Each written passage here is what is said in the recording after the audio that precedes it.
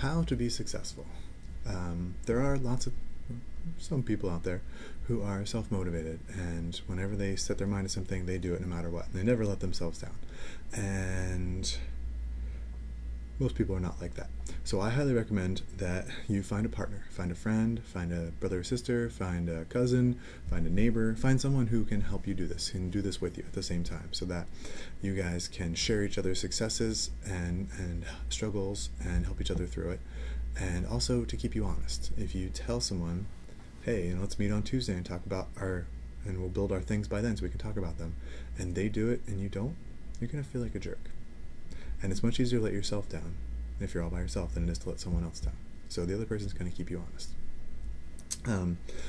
If you can't find anybody like that, and sometimes even if you can, because some of the postings will be required, you're going to have to post on the message board. And you can make a colleague, make a friend, make someone to learn with, friends on the internet. And that is a great way to build a community at this class, and also to help get feedback and get to know new people.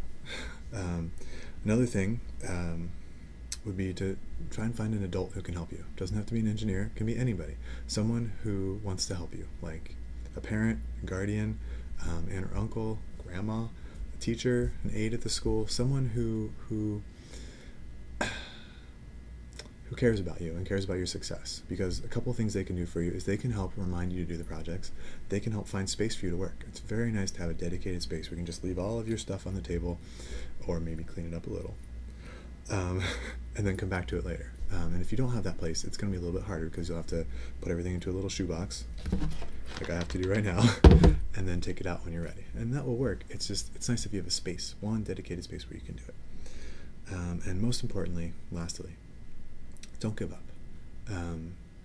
This might get hard, these things might be challenging, but to quote IDEO is a famous design firm. Their slogan is fail faster to succeed sooner. And so the more times that your project is unsuccessful, the faster you're going to be successful, because you're going to learn from your mistakes, you're going to make it better every time, and when it's done, it's going to be awesome. So thank you, and have a nice day.